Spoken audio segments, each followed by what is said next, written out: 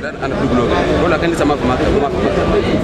first Governors Forum kicked off in South Sudan's capital, Juba, at the Freedom House. The President of the Republic, General Salva Kiir, opened the forum under the theme of national reconciliation to restore peace and reconstruction in South Sudan.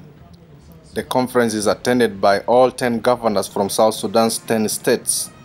Speaking during the opening, President Salva Kiir said his government is committed to the talks in Addis Ababa aimed at bringing peace to South Sudan.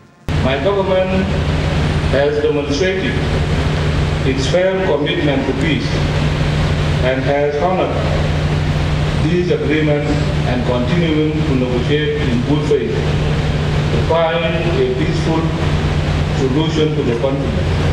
And I would be happy to invite Rizik Sagaria, the governor of Western Baragazal State, used the forum to raise some of his concerns.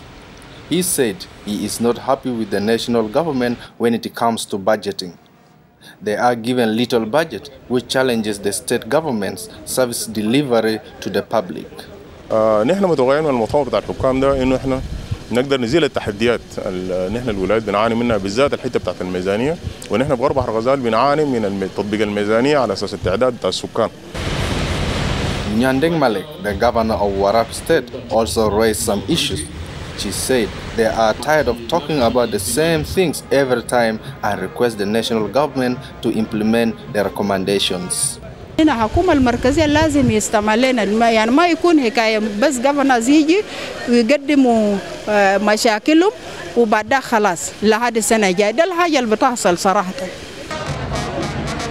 The acting governor of one of the most affected areas, Upper Nile State, Awer Deng again asked the national government to give more attention to the areas affected by the ongoing crisis.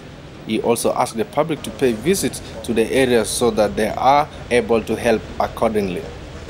لازم الناس تزور ملكال ومن هذا المكان نوجه دعوة لكل من يريد تعقد من مدى الاستقرار بتاع ملكال انه يزور ملكال. المواطنين متواجدين في منازلهم والاسواق شغالة وكل الحركة الاقتصادية شغالة.